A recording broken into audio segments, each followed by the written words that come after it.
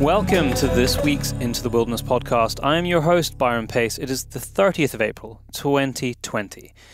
In this show, we are tackling a massively controversial topic head-on. One that is globally relevant and particularly pertinent in the UK right now as we await the outcome from the recent DEFRA consultation to restrict the import of trophies from hunting.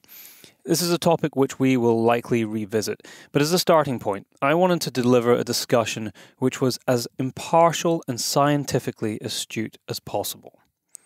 So that's what we've done here. This is Trophy Hunting with a Scientist.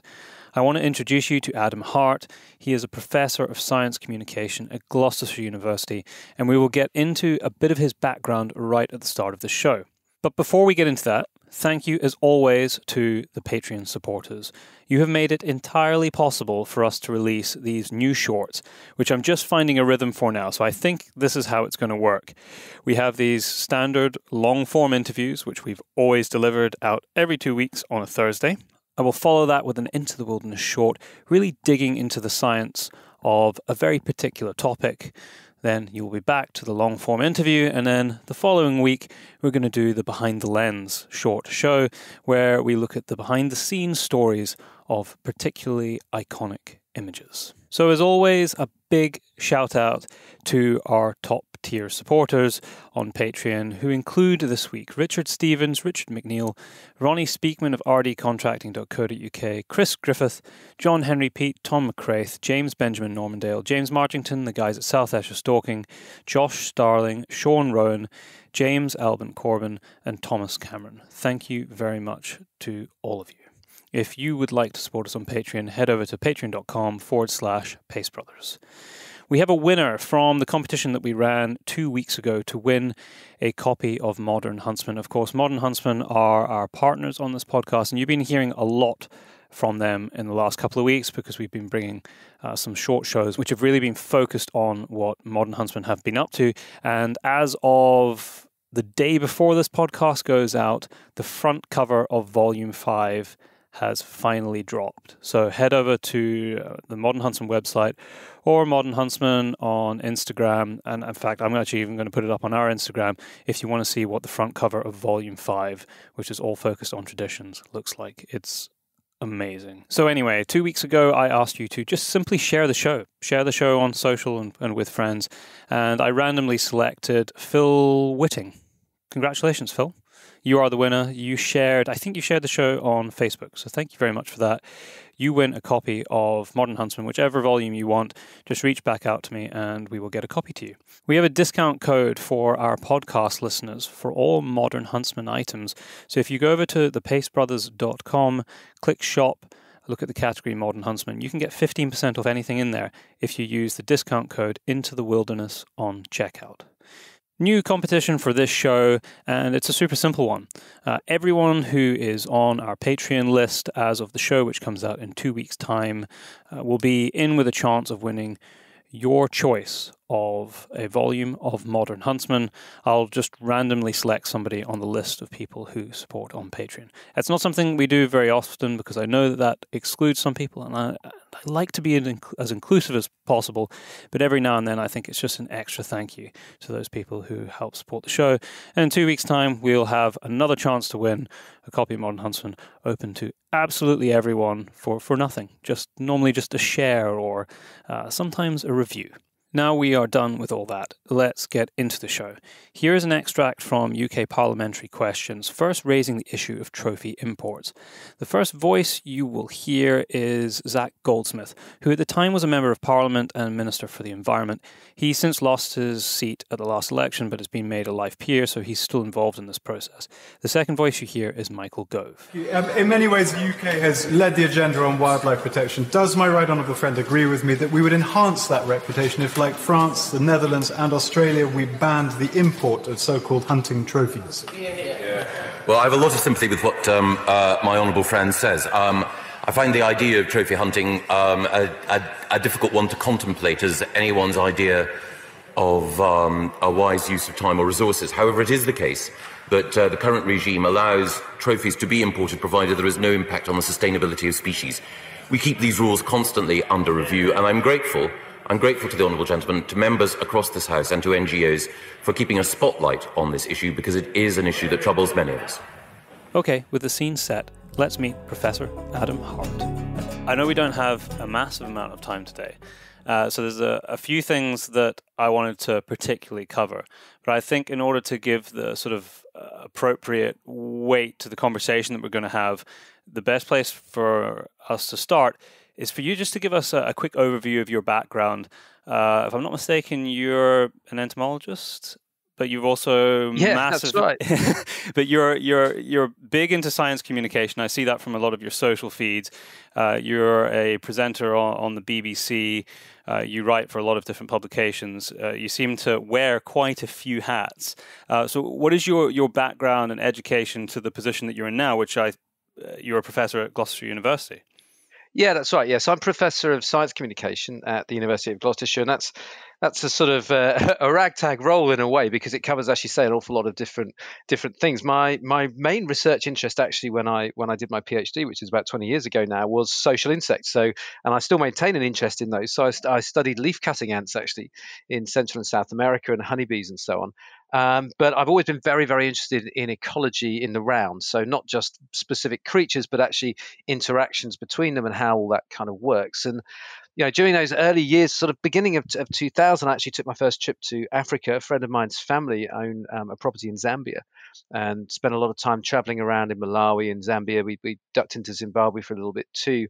And since then, I've actually been going back to Africa, particularly South Africa and Southern Africa. So South Africa, Namibia, Botswana, quite extensively, actually. And that's really been sort of my general interest in wildlife and ecology. So I don't like to sort of be pigeonholed really as an entomologist. If you've got an insect you're not sure how to ID, I'm probably not the best person to come to. I can give it a stab, right? But I can give it a go. But actually, I'm much more interested in sort of how all these things interact. So I've had quite a developing interest in African ecology, particularly, and over the last sort of 8 to 10 years, as a consequence really of taking a field course down to South Africa, I've become much more interested in things like conservation management. So I'm involved in a big research program now based in South Africa, where we look at how you manage particularly fenced reserves, which is what the case is for a lot of wildlife land in South Africa, how you manage those in terms of keeping the grass healthy, how you manage them in terms of parasites, for example, for the animals that live on there. So I've sort of branched out, I guess, and during that process, over the last 20 years and particularly over the last 10, I've become interested in conservation hunting, in the role of trophy hunting as a sort of shorthand for that in conservation. I started off, actually, the first time I came across this was in Zambia, and I was kind of amazed. I'm not really sure what the right word for it really was. I had no idea this happened. And bear in mind, I did an undergraduate degree in zoology at Cambridge. I studied conservation biology. I'm very interested in a lot of these things, and have been ever since I can remember. I was watching Attenborough documentaries and reading magazines about wildlife. I'd never come across this, and to then sort of see that as it was in Zambia, and suddenly sort of realize that this happened was quite an epiphany for me, really. And that begun a long period of sort of, I guess, coming to terms with the fact that conservation wasn't what I had been led to believe that it was, I guess, by watching sort of television programs and things, that actually the real world was much more complex. It's not as clean and pretty and blood-free as it is often portrayed to be. Yeah, exactly. And I guess the problem really was that I had the sort of beautiful fantasy illusion, really, that I would go to Africa and that we'd be driving down a sort of dirt road, and that all I would see horizon to horizon would be uninterrupted wilderness, which would be loaded full of animals. And actually, quite a lot of the time we were driving down roads with lots of people. People are everywhere. Africa is the birthplace of humanity. People have been there for a very long time, and they're everywhere, of course. And people affect the landscape just as they do everywhere in the world. And actually, most of what I saw were goats and cows, and that was really a wake up call for me that it wasn't quite how I thought it was. And then, going into this reserve in Zambia, which was a very large property. I mean, these places are huge, so a small place is 20 square miles. This place was much bigger than that. And realizing that actually there was a fence around it, that they needed to manage it, that they needed to protect the animals, that they needed to provide employment for the people around there, that in fact, if the animals didn't provide an income for that land, they wouldn't be there. That was the real sort of, and it's very trite. They said a lot down in southern Africa, and it grates after a while actually, but it is nonetheless true. It pays, it stays, and the reality is that if that wildlife couldn't provide the landowners with an income, then they would revert to a land use that did. And we can see that in Africa, but we can actually see it everywhere. I'm looking out of my window now at what used to be a farmer's field, and it now has a small housing estate on it. Now, that is a great shame from my view. It's a great benefit to people locally because it provides much needed housing.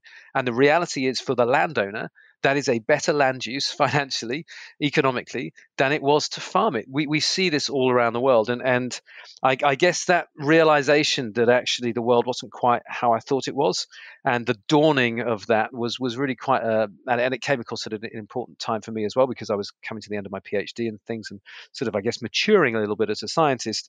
That all sort of came together to give me this kind of, I guess, love of trying to unravel some of the complexities and the horrible grey areas that actually exist in the world.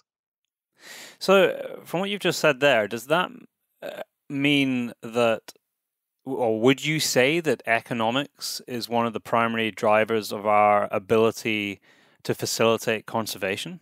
Yeah, and we would love to think it isn't, and it would be. It doesn't sit very comfortably if it wasn't. No, it doesn't. It sits really uncomfortably, and I rail really against the idea of giving nature a value. Right? I don't like it from a sort of personal place, because I have been very privileged, I guess, in that I've grown up in an environment where, I could live in a nice, safe house and I could interact with the natural world. My parents were very into all this sort of thing. We had a beautiful garden. I could go outside.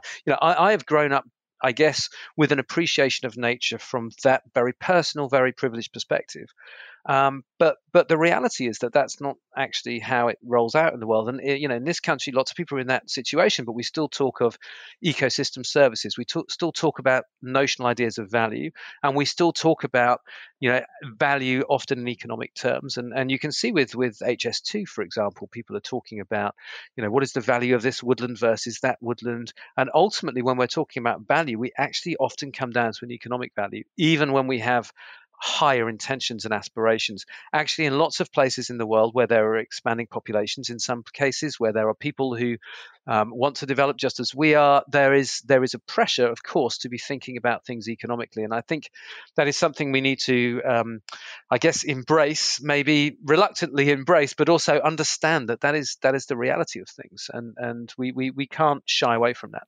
This is a perfect lead-in to the conversation that's being had right now. In fact, if I'm not mistaken, I think today is the day that the last entries for the consultation from to DEFRA for the trophy hunting potential ban closes. Yeah, that's right, yeah. That is a very uncomfortable, very prickly, very controversial conversation to be having that very understandably, in my opinion, doesn't sit very well with a lot of people. I understand that it's difficult to remove emotion from these conversations, and I guess one of the reasons and motivations for me getting you on here was hoping to have a conversation that removes the emotion and just understands what's happening on the ground, because I think one of the things that we are very guilty of doing is forgetting about the people in these places that we seem to want to facilitate change upon. So what is the reality on the ground as a scientist, as you know, with regard to trophy hunting and what that allows or doesn't allow? Is it good? Is it bad? What do we understand? Yeah. Okay. So I guess first of all, you're absolutely right about the emotional side of it, and I get just as annoyed and angry, in fact, as anyone else when I see some of the images and when I see some of the stories. But you're right. We do also need to disentangle some of the facts from that, and I use the word facts quite deliberately there, because currently in the media discourse about trophy hunting, there is a tremendous amount of misinformation. In fact, I think it's fair to say that I haven't seen a media piece on trophy hunting in the last 6 weeks that hasn't contained substantial errors that are, I think, in some cases being fairly deliberately put out there in order to campaign against this type of activity. And that's something that I'm looking at with a number of other scientists, and we're looking at that. So we can sort of park that to one side and look at what's actually happening on the ground. And the reality is that trophy hunting, or sustainable utilization, using wildlife through hunting in order to gain an income and to protect habitat, currently protects about, and the figures are difficult to pin down, but somewhere between 1.3 and 1.5 million square miles in southern and eastern Africa. So we're talking about a huge amount of land in Tanzania, in Mozambique, in Zimbabwe, in Zambia, in Botswana and Namibia. And within South Africa, where wildlife is predominantly actually on privately owned hunting reserves, we're talking about a land area of about 20 million hectares, which is approximately 10 times the size of Kruger National Park, which is the largest of the and most famous of the national parks in South Africa. So just in southern and eastern Africa, including Tanzania, we are talking about a colossal area of land. I believe it's about the size of France, if not a bit bigger. I want to press pause on Adam's level-headed discussion for a moment to contrast with a conversation from Eduardo Conclaves, who started the campaign to ban trophy hunting. And as far as I can tell, although having held many positions in a lot of big-named organizations, doesn't seem to have a background which would provide a grounding for scientific-based advice on management principles. As you will see here, most of this discussion is around a kind of emotional rhetoric.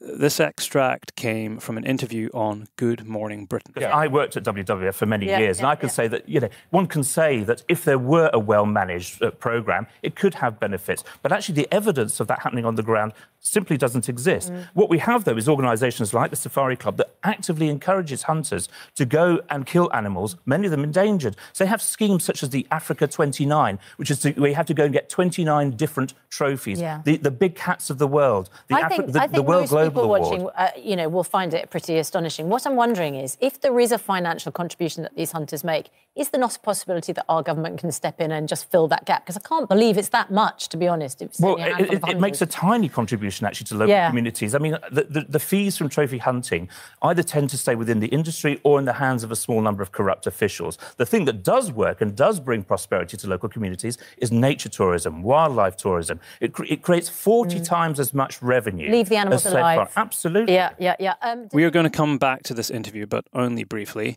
Here is Adam again, explaining how economic drivers change land use, and he expands on the notion of phototourism's ability to replace current hunting revenue. And that land is under threat. Because there are other ways to use that land, predominantly in terms of human use, we're talking about agriculture. So what we see in lots of places in Africa is that with populations expanding and with people wanting development, we're seeing conversion of land that used to have wildlife into things like, cattle, crops. We're also seeing mining, we're seeing dams, we're seeing hydroelectric projects, we're seeing roads, airports, towns, cities, just as we see everywhere else in the world. Now, at the moment, for the land that we're talking about, regardless of some of the issues of trophy hunting, and there are some issues, and we can talk about those in a minute, regardless of those issues, trophy hunting is the main player for protecting the land that I've just spoken about. Without trophy hunting, and I think this is an important thing to say, without an alternative to trophy hunting for that land, and ecotourism, unfortunately, is not a valid alternative for most of that land. Without alternatives, that land will slowly but inextricably, and probably not that slowly actually once it happens, become wildlife free. And we've seen this happen. So Kenya, for example, banned hunting 40 years ago. You're going to hear more about Kenya, but here's Eduardo once again, picking up a question from Piers Morgan. We're going to dig into the Botswana example he mentions, but notice the failure to tackle the Kenya question. No, listen, this helps. It helps save animals. It'd be wonderful if it were true, but it's not. And if you look, for example, in Botswana, we talked about Botswana, they stopped trophy hunting there because the elephant populations were crashing. When they stopped trophy hunting, of course, the elephant populations recovered. And you look at other species. Kenya? Steve's point was about well, there's Kenya, so many different examples, banned. and there's been a lot of scientific studies. I mean, let's look at the issue. Yes, he is right. There have been a lot of studies, and over the rest of this year, I will be speaking to scientists involved in these to really get a true understanding of conservation mechanisms and the reality on the ground. So let's get back to Adam once and for all as he picks up the story of Kenya's hunting ban. Under pressure, largely actually from Western NGOs, and also because of the large amount of ivory poaching that was going on. So they banned all sports hunting. And what we've seen in Kenya is a reduction of around 70% of wildlife. Now, there are lots of factors that have contributed to that, but whenever you look at analyses of that decline, the hunting ban has come out as one of the issues because wildlife no longer had a value on the land. And so the land became more or less worthless for wildlife. And what we see is conversion into agriculture. And we've seen that in Tanzania, for example, after Cecil the lion. Some of the concessions, the hunting areas there became much less attractive because America were not allowing the imports of lions or lion trophies. And so people didn't bid for them. And not that long ago, about 12,000 square miles, or it might be square kilometers, I can't remember, of previous wildlife land was put over to development. This is what we're seeing. So that the real value of trophy hunting is actually not to provide income. That is a value, and it is very useful for the people involved. But really, from a conservation perspective, the real value is that it keeps that land, that habitat, protected for wildlife rather than for other land uses.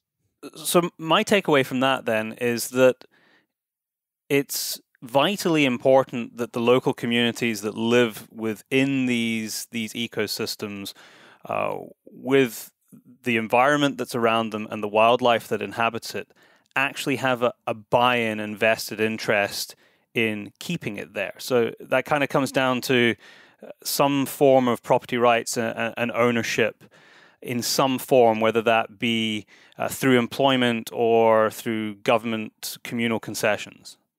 Yeah, absolutely. When your resource is the wildlife around you, you must be given some form of being able to make use of it, and you have to be involved with that. And that's what we see. Actually, we see successful conservation around the world is with local buy-in. Unsuccessful conservation tends to be more fortress conservation, where basically fences go out, people are excluded, and then you end up with big poaching problems. You end up with local people not being interested at all in conservation because why would they? They're excluded from it. So that inclusionary approach is very important. And one of the things that we've seen developing in this whole trophy hunting debate actually is a rise of people, local people, having more of a voice. That voice often actually isn't particularly picked up on by the media, but we are seeing that voice coming through. And there was a letter in Science, the journal, for example, fairly recently, that was signed by local community leaders from Botswana, Namibia, Zimbabwe, and Zambia, who were basically saying that these calls from Western organizations to ban trophy hunting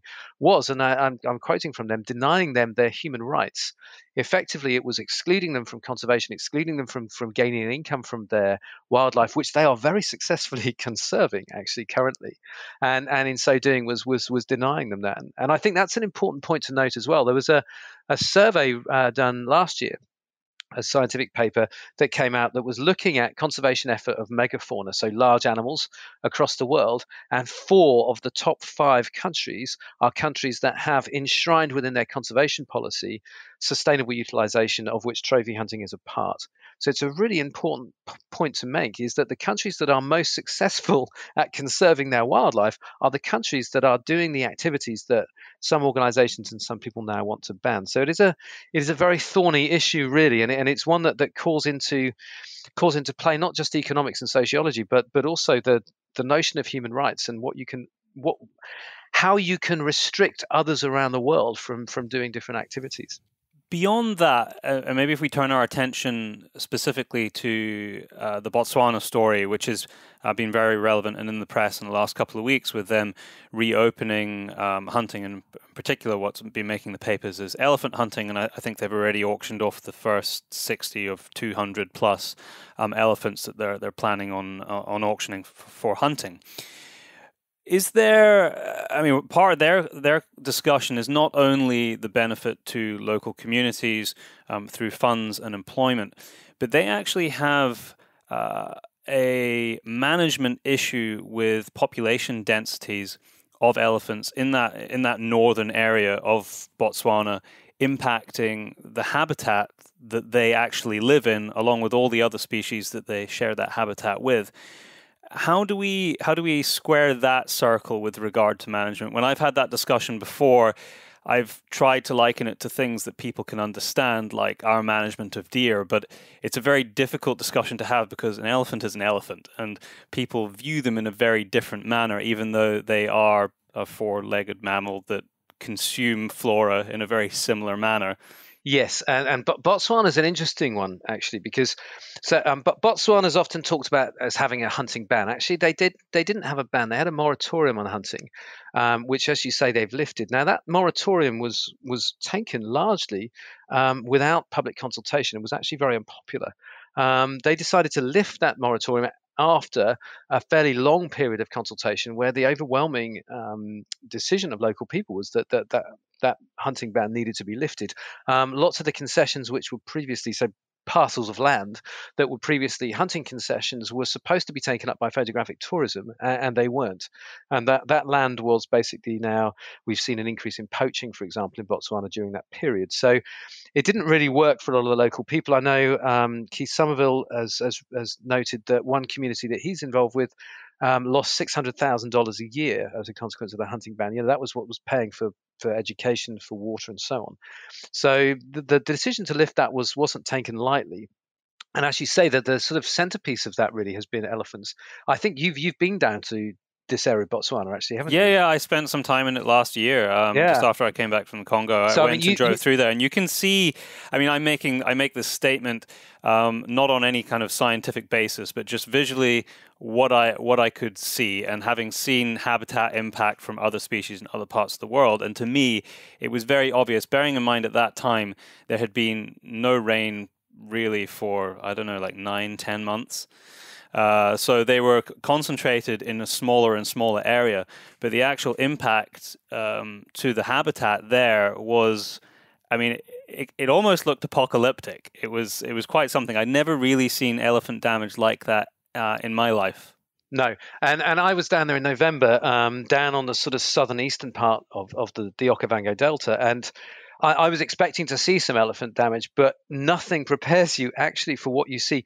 Photographs don't do it justice because you don't get that landscape sense. And you're right, apocalyptic is precisely the word. Trees down everywhere. The landscape very heavily altered. Now, elephants have always done that, and elephants are ecosystem engineers in that sense. However, they are at artificially high densities now, or unnaturally high densities, because of course human changes to the landscape prevent them from moving around as much as they would normally. Humans have always been, or not always, but have recently been a fairly large factor in elephants potentially, and that sort of changes as well. So what we have in Botswana is a population of, well, anywhere between 130,000 and, depending on the time of year, over 200,000 elephants that move through that area.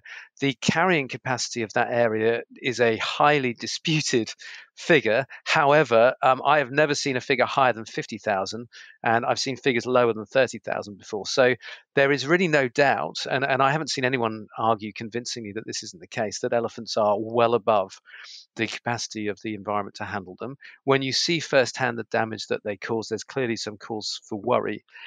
Trophy hunting is never going to get on top of those numbers. The only way you could actually get on top of those numbers. Yeah, and it was never intended to. And what happens is, of course, a lot of people pick up on this. You're right. I mean, everyone loves elephants. People pick up on this and they say, no, leave the elephants alone. Trophy hunting, you're going to kill all these elephants. You're never going to do it. Trophy hunting was never intended to do that. Actually, trophy hunting was intended to provide some incentive for local people to put up with the damage, and crop damage particularly, but also human lives that are taken as a consequence of elephants. And I've seen numbers of up to 35 last year were killed. Now, what's interesting is that people that are very, very against the trophy hunting of elephants in Botswana, I've seen them say, this is rubbish. The Botswana government are making this up. Only 17 people were killed. And I sort of stand back and think, oh, unbelievable. Yeah, okay, so it is, and I think the problem is until you've actually been on the ground and maybe spoken to some of the local people there and made an attempt to stand in their shoes and understood what it might be like to have a herd of elephants come through and destroy your year's crop and potentially kill your family from starvation, I think it's very difficult to make those judgments. And I did a series of interviews actually following Cecil the lion, a series of interviews about lion hunting, and I was interviewing some people that lived around the outside of the Pilanesberg National Park in South Africa, which has a very large fence around it. And I was trying to basically get people to say they were scared of lions. They weren't scared of lions. The thing they were scared of was elephants. That was what they were worried about because of the damage that they cause. So it is a very tricky thing. There is no way to reduce the numbers of elephants in Botswana other than by undertaking a culling program, which would be beyond probably any current means and beyond our. I think no one would wish to embark on that. It would involve the killing of tens of thousands of elephants, and I know some people back that, and some conservationists have mentioned it before. I don't think that's something that's even worth discussing. That simply won't happen. But the trophy hunting of elephants, about 230, I think 250. I can't remember the exact number. Was the total number? That is really there to try and alleviate some of the problems that are being caused by elephants in terms of allowing local people to get buy-in and to get some money from them. They've very successfully auctioned off the first 2 packages now of those. I can't remember the exact numbers, but that's continuing. And actually, the Botswana government released a media statement, rather interestingly, on Sunday. So we're doing this on Tuesday, and towards the end of it, I've got it in front of me actually because I'm giving a talk on this tomorrow. It says the department has received letters by anti-hunting non-governmental organizations, NGOs, and phototourism operators claiming the qualifying criteria for the special elephant quota auction and tenders are exclusive and inappropriate. So they're saying that they can't bid for them because they're only for hunting. All such claims are clearly promoting a special interest agenda and are not in the best interest of community livelihoods and wildlife conservation. A restrictive qualifying criterion protects the sector from those seeking to undermine and disrupt the controlled hunting program. Moreover, a restrictive qualifying criterion promotes the greatest benefits being generated to communities on marginal lands, so basically places that no one wants to go and visit. Those promoting these mistaken claims are reminded that they had the opportunity to acquire the rights to these areas following the implementation of the hunting moratorium. However, they did not take advantage of the opportunity at that time. So what that's saying is that there are a number of NGOs, and they're quite active on Twitter, who have, in the last week or so, tried to buy these elephants to save them from the hunter's bullet. And they've made quite a big fuss about it, and they weren't allowed to because they weren't a qualifying organization. And they've said, well, this isn't fair, blah, blah, blah. Actually, they had plenty of opportunity to do that over the last 5 years. One of the reasons why the hunting moratorium was lifted was because organizations did not take up the opportunity of phototourism. And we see this kind of line coming out of Botswana, and I see it increasingly coming out of Namibia now, which is basically accusing particularly Western NGOs of interfering and dabbling in the conservation in their area. And they are getting very, very annoyed about it. And they are calling it out in some cases as racism. They're calling it out in some cases as sort of privileged dabbling. And you can sense from the line that's coming out that there is a lack of patience now. With this, they want to be able to manage the land themselves. And it's worth noting that in that survey of megafauna conservation I mentioned earlier, top country, head and shoulders above everyone else, Botswana. They know what they're doing, and they're doing it very well. And as you've seen firsthand, they have problems, and they need to be able to deal with those problems. Just as a way of wrapping this up, because one of the discussions that comes up as the counter to this is, well, why can't we just have more parks? Why can't we just have more national parks across the continent of Africa, like Kruger or like Addo, where the animals there are protected and no hunting really takes place? One of the that would be great, wouldn't it? One of the things I'd maybe like you to expand upon in that is conservation in the very long term. I'm not just talking about like 5 years, I'm talking 100, 200 years time. Is that really a sustainable view if we're accepting the fact that these parks or areas, or however you want to define them, are continually funded by donations of NGOs rather than a viable economic interest? Yeah, I think one of the biggest problems that we face at the moment is that none of these models are really long-term sustainable. So national parks, for example, I was hearing about some of the national parks in Tanzania. They're not self-sustaining. Most of these parks rely on input from others. The African parks model is very successful, but it has a huge amount of money behind it, and they are acquiring more land. But of course, the land that is acquired for national parks has very often people living in it, and people that have lived there for a very long time and have cultural and sort of historical associations with that land. They're very often forcibly removed in some cases, and we're seeing the problems that the World Wildlife Fund, for example, are having at the moment with accusations of torture, rape, murder, with the exclusion of local people from parks within sort of Central Africa. The Pilanesberg National Park, I mentioned it earlier. When you walk around that on foot, which I've been privileged enough to be able to do, you come across all these weird sort of buildings and low walls and stuff. That was a town that was basically evacuated and fenced off, and the whole area was then converted to wildlife. These sorts of exclusionary sort of fortress conservation models don't necessarily work when you've got people involved, or you have to include those people and their traditions and heritage and cultural traditions in ways that are acceptable. So that's one problem. Of course, we're talking about hunting as a sort of model. Let's be very clear about it. In 50 to 100 years' time, is this going to be a model that we want, or that is long-term sustainable? I doubt either is going to be true. We're seeing already problems in America with reduction in hunting revenues, causing knock-on effects for conservation. Overall, in 50 to 100 years' time, are the generation growing through now? Are we going to get people willing to go and spend £50,000 to go and hunt an elephant or a lion? I'm sure there will be some people, but overall, that sort of model is not necessarily going to work either. Making people dependent on Western NGOs for handouts in order to conserve their wildlife doesn't feel to me like a morally good way to go, but it also doesn't feel like a sustainable way to go either.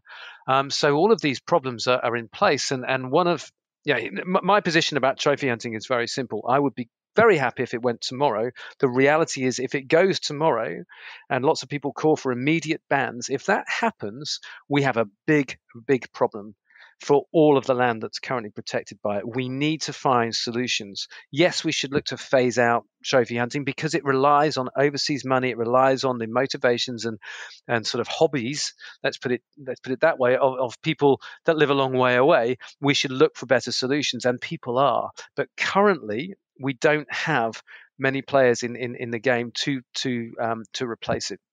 So overall, you're absolutely right. We need to find better models. I mean, one way to do it would be sort of an international fund. We all pay a penny a year extra in tax, and it supplies enough money across the world to keep our wildlife safe.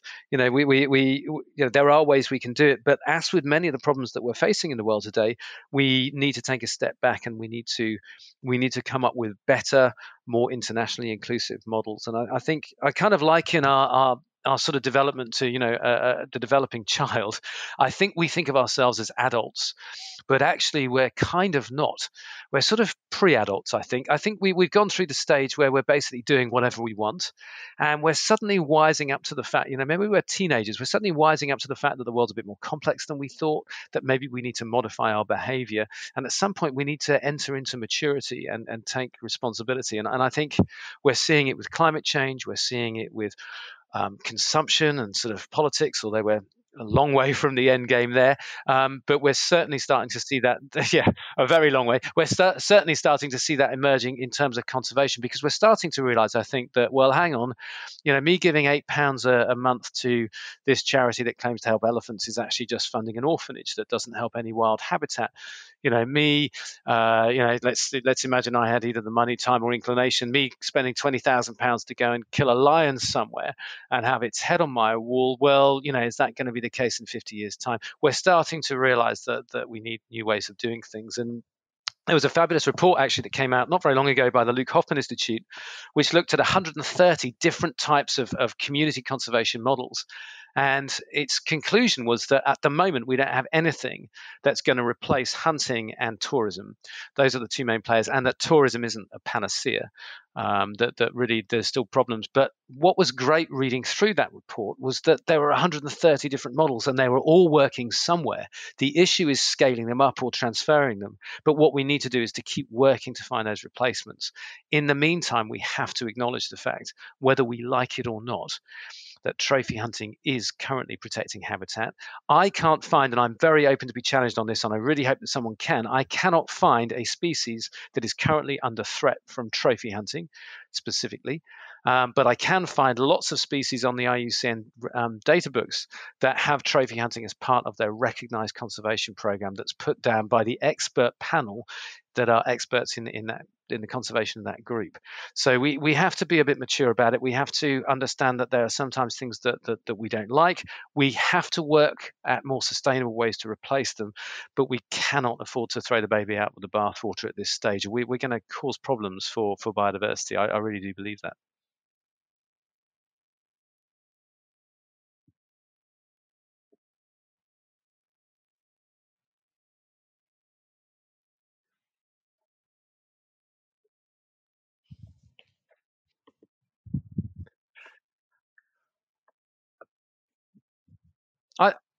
I think there's two things really. I think the first one is that the UK, we should be leading the charge to find better ways globally to conserve habitat and wildlife. We should be leading that charge. We shouldn't be leading the charge by making fairly cheap, quick political capital out of populist bans that are called for, I think, in many cases by people that are either motivated purely by their emotional response to animals, or I suspect in many cases actually don't understand the issues fully that they're backing. I think that's the first thing. But we should be really we should take this as an opportunity to say, right, we don't like this. Let's find better solutions. Let's manage its phasing out. Let's help the world do it better. Maybe that can be our role, our post-Brexit role in the world.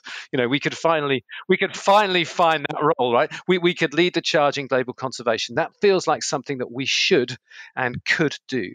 But in the short term, I would say to anyone on that panel, the IUCN is the world's leading conservation organization. They are the people that define whether an animal is endangered or not. Their red list is really defining global conservation.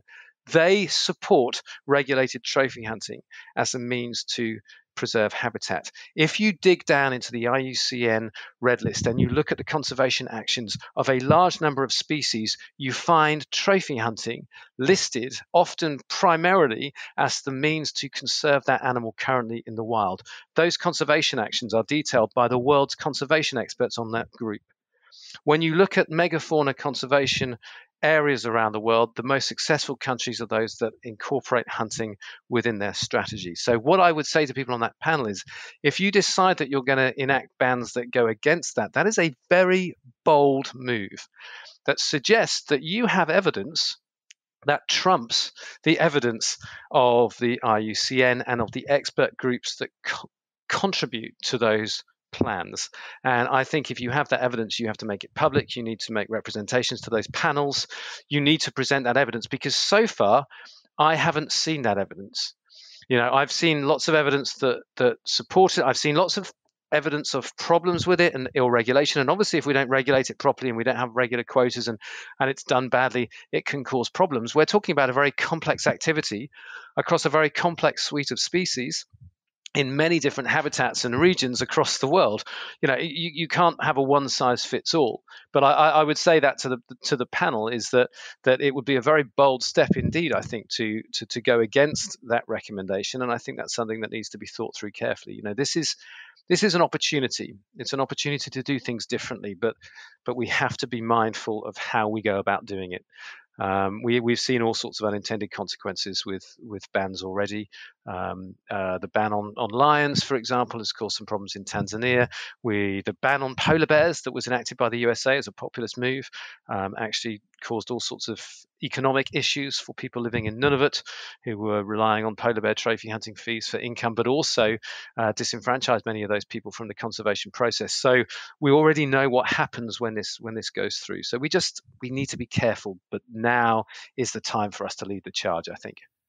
Adam, thank you very much for your time today. It's much appreciated, and your level-headed, sort of pragmatic viewpoints are ones that I hope that people will listen to.